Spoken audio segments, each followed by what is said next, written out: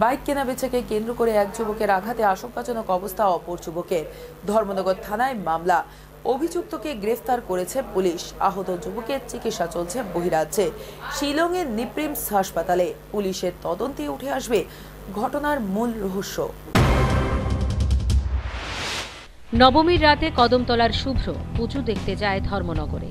সেখানে পুজো প্যান্ডেলের সামনে বাইকে বসে বন্ধুদের সাথে কথা বলছিল সে।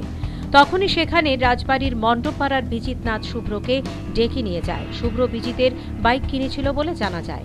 কিছু টাকাও বকেয়া ছিল। সেই টাকা নিয়ে কিছুক্ষণ তাদের মধ্যে বাকবিতণ্ডা হয়। ধীরে ধীরে তা বাড়তেই থাকে। আচমকা স্কুলের বেঞ্চের মোটা কাঠ দিয়ে বিজিত শুভ্রের মাথায় সজোরে আঘাত করে। মাটিতে লুটিয়ে পড়ে শুভ্র। ছুটে আসে আশেপাশের লোকজন। আশেপাশে এত লোক থাকা সত্ত্বেও শুভ্রকে বিজিতের হাত থেকে বাঁচানো যায়নি বলে জানান প্রত্যক্ষদর্শী প্রীতম চক্রবর্তী। তিনি জানান শুভ্রকে আঘাত করে বিজিত পালিয়ে যায়। তারা আহত শুভ্রকে স্থানীয় হাসপাতালে নিয়ে যায়।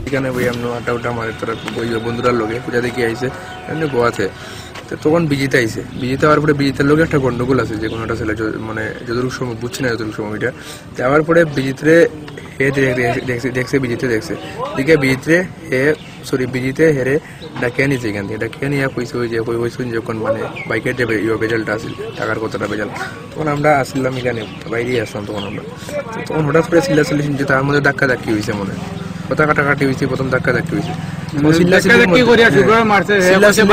আমরা আইসি ঢুকছি ভিতরে, ঢুকার পরে হে হঠাৎ করিয়া বিজিত নাই হয়েছে। বিজিত এখান থেকে দৌড় দিছে, দৌড় দিয়ে গ্যালারি নিচে গেছে, একটা খাটে টুকরা আনছে, আনিয়া হেরে পিছন দিক থেকে আইয়া হেরে বাইরেছে।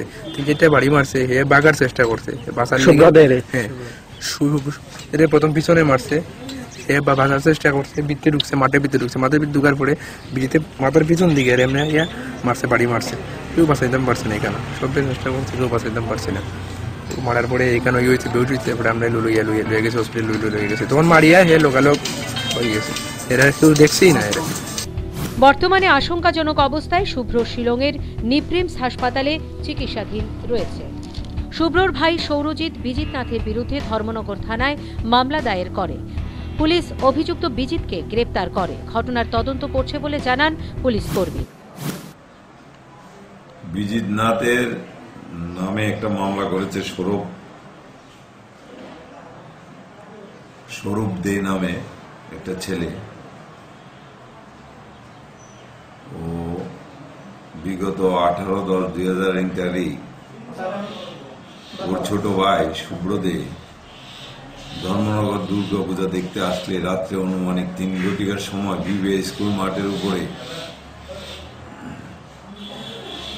এই বিজিতনাথ আটক করে এবং তাকে মারপিট করে। পুলিশি তদন্তে উঠে আসে ঘটনার মূল রহস্য। Bureau report, news vanguard.